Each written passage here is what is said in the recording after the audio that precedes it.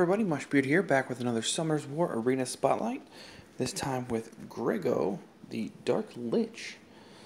Not something you see very often, so let's go over his skills real quick here. First is same as all the Liches. Attacks an enemy with the Soul of the Dead and decreases target's attack speed for 2 turns with a 75% chance. Let's see, Deadly Touch.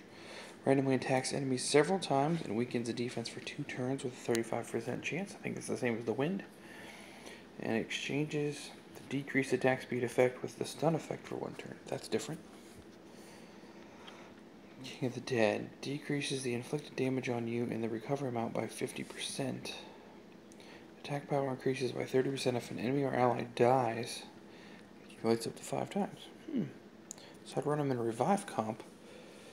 Anytime they die, you can revive them. He gets the bonus, revive them, and you could stack that passive up. Interesting. Increased resistance of members in the arena. I think I would have used that, but maybe not. They're running full attack. They're probably all attack here, so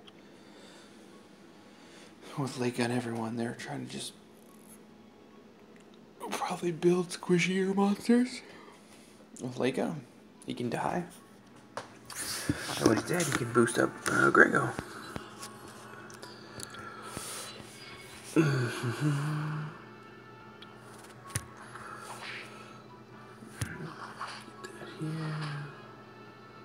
Oh, he's about to go, and if I don't kill him, he's gonna wreck me. And I didn't.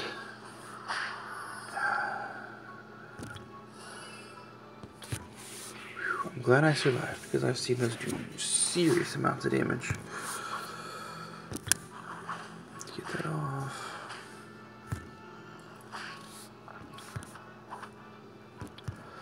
Speed buff on.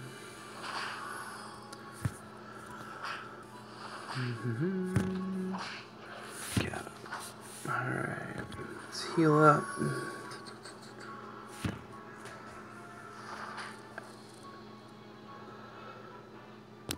Let's go through it.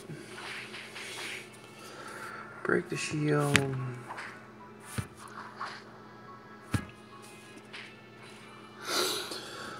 Mr. Foucault. Speed buff.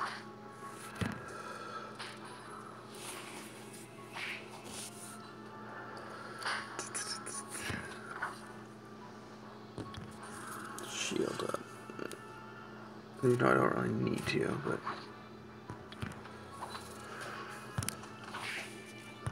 alright, so he's gotten a lot of attack power. Ooh, hit my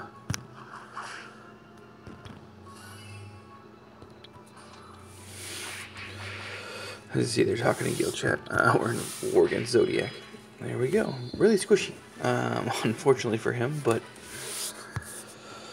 he did a lot of damage on my Bella after the buffs, but after that, nothing else. So that was kind of weird. But alright, thanks for watching, everybody. This is Mushbeard. I am out.